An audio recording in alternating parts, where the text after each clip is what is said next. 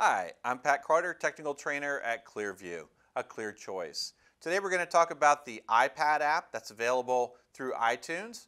There's also an Android app that's available through Google Play, but we're going to focus specifically today on the iPad app.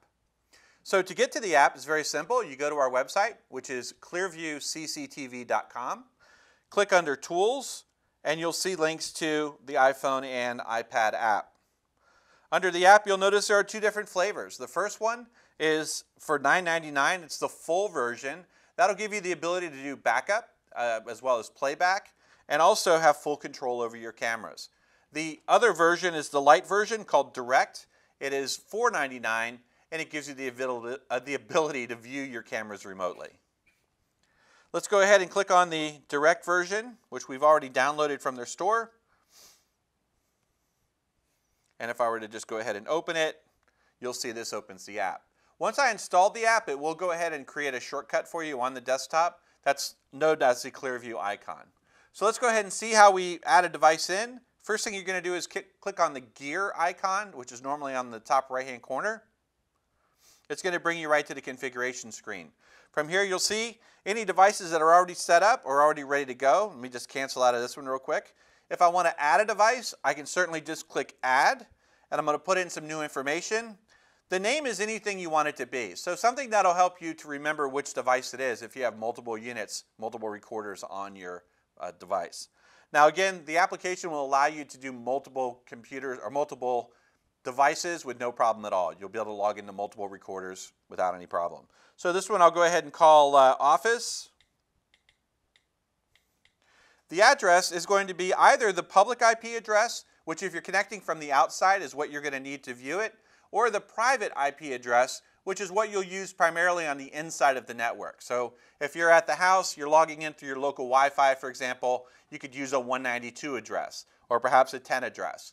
If you're logging in from the outside, you would definitely want to be able to use the public IP address, and that we'll go ahead and use here.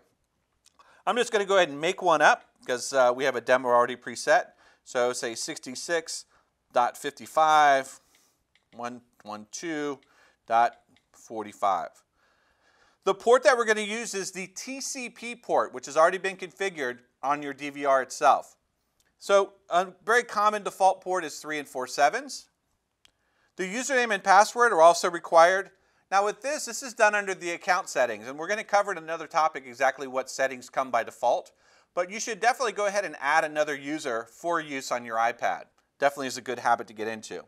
You'll notice when you add that account, there is a check mark that makes it reusable. You definitely want to have a reusable account when you're logging in on your app.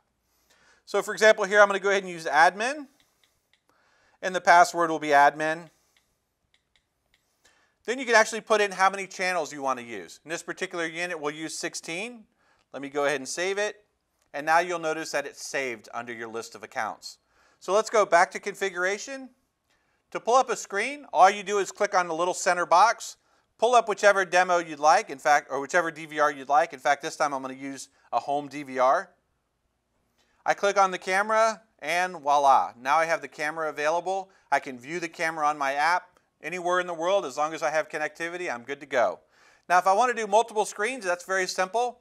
There's a button, the second button down is multiple screen mode. I can go to a 6 screen, for example, or I can go to a 32 screen if I like, all the way out.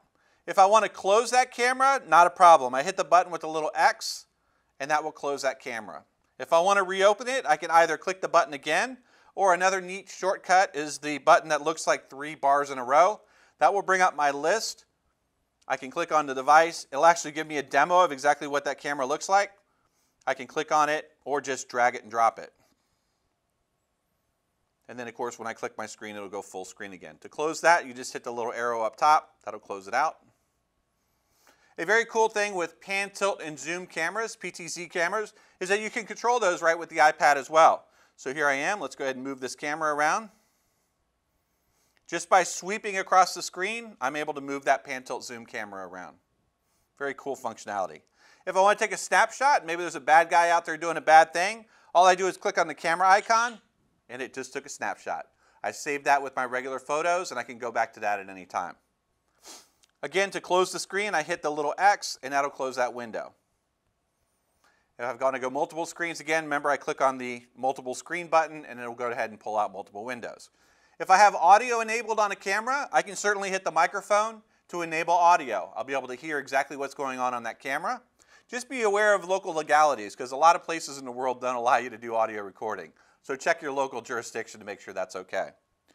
And that's basically the app in a nutshell. Again, it's available through iTunes. It's available with a link directly from our website. You can certainly use the Android app through Google Play or the iPad or iPhone version through iTunes. I'm Pat Carter with ClearView, home of the 7-year warranty and lifetime support. Thank you so much for your time and have a great day.